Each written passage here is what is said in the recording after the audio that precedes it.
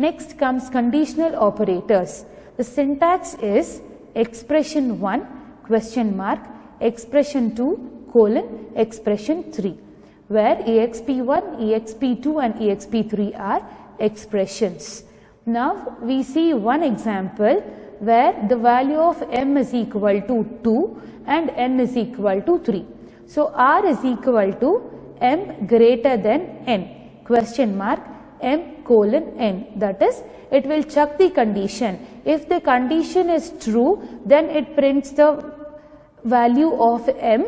If the condition is false, then it prints the value of n. That is, expression 1 is evaluated first. If it is non-zero, then the expression 2 is evaluated and this becomes the value of the expression. If expression 1 is false, expression 3 is evaluated and the value of expression 3 will become the value of the expression. So now in this case, 2 is greater than 3. 2 is greater than 3 is false, so it has to evaluate expression 3, that is the value of r will become 3, that is the value of n. Next comes bitwise operators. These operators allow manipulation of data at the bit level. The bitwise operators are bitwise and, bitwise or, bitwise exclusive or, bitwise not, shift left and shift right. First, we see the truth table for bitwise operators. Here, bit A, taking the two variables A and B, A bitwise or B, A bitwise and B, A bitwise exclusive or B, and bitwise not of A. In case of A bitwise or B, if both the values of A and B are 0, then the value will be evaluated to 0. If any one of the condition is true, then A bitwise or B will be evaluated to true. In the case of A bitwise and B, if any one of the value is false, then the A bitwise and B will be evaluated to false. This is true only if both A and B are true. In case of A bitwise X or B, if both A and B are false, the value will be false. If both A and B are true, the value will be false. This will be true only if either A should be true or B should be true. Next comes bitwise not A. If A is 0, bitwise not of A will be 1. If A is 1, bitwise not of A will be 0. Then comes special operators. There are two special operators. One is comma operator and one is Sizeof operator. One example for comma operator is, while declaring the variable, we declare as int a comma b. Here we are using a special operator called comma operators. So comma operators are used while declaring the variables. Then for Sizeof operator, if we take an example where a is of data type integer and it is assigned a value 2.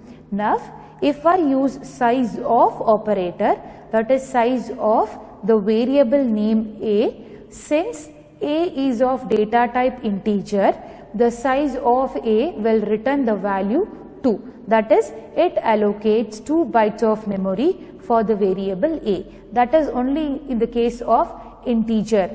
If a is of data type float, then 4 bytes of memory will be allocated to the variable a.